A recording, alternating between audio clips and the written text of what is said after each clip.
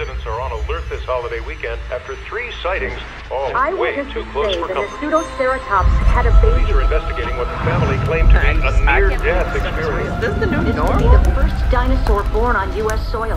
How many times do you have to see the evidence? How many times must the point be made? We're causing our own extinction. Too many red lines have been crossed. And our home has, in fundamental ways, been polluted by avarice and political megalomania. Genetic power has now been unleashed. And of course, that's going to be catastrophic. This change was inevitable from the moment we brought the first dinosaur back from extinction. Life cannot be contained. Life breaks free. Life finds a way.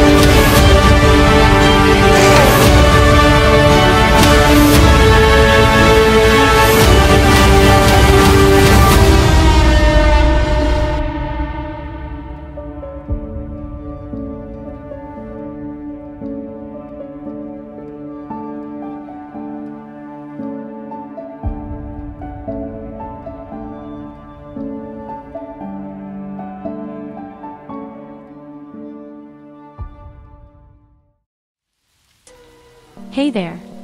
Thanks for making it to the end of the video. Before you leave, we have an exciting giveaway announcement for Jurassic World fans. We are giving one lucky viewer the opportunity to win this awesome LEGO Jurassic World T-Rex Rampage Park set, alongside a copy of Jurassic World Evolution 2 on the console of your choice upon release. To be in with a chance of winning, all you have to do is head over to our brand new channel, Animal Nation. Once there, you leave a comment on our first ever Ultimate Animal Showdown video. If the comment, you'll need to let us know who would win in a fight, a tiger or a lion. You can find a link to this video in the description, but also as the pinned comment on this video. If you want to be in with a chance of winning, head over there now and we'll announce a winner once the terms and conditions have been met.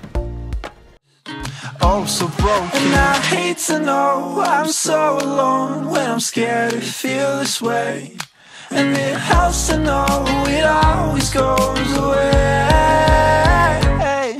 But I keep falling in love with someone who's always the wrong someone.